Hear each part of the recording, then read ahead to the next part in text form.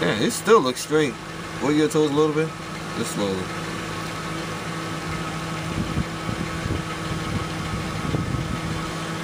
What color you gonna get next time?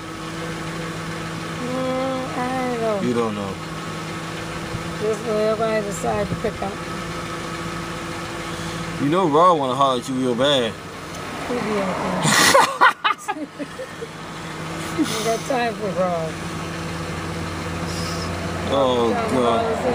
Since you've been at Mr. G's. Damn, you know him back from there? Way back then. Damn. Yeah, I know him and Cornell, and I used to hang out in there all the time, me and my sisters. You always been a club person? No.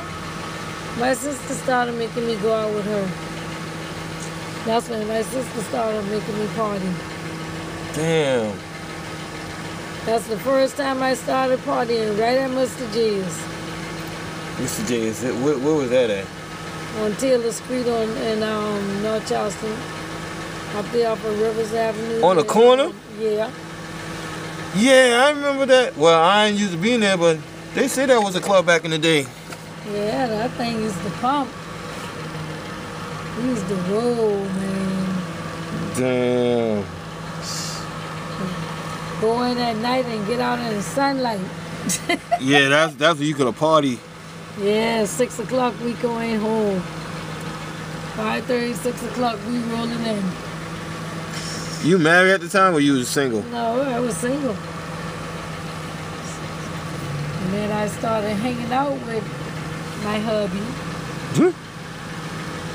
We came home more often then. That's the first time I see him in a long time since school. See, I went in the military. And then after that,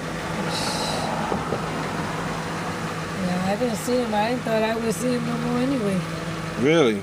Most fellas leave from home, they'll never return unless they got somebody else on their own.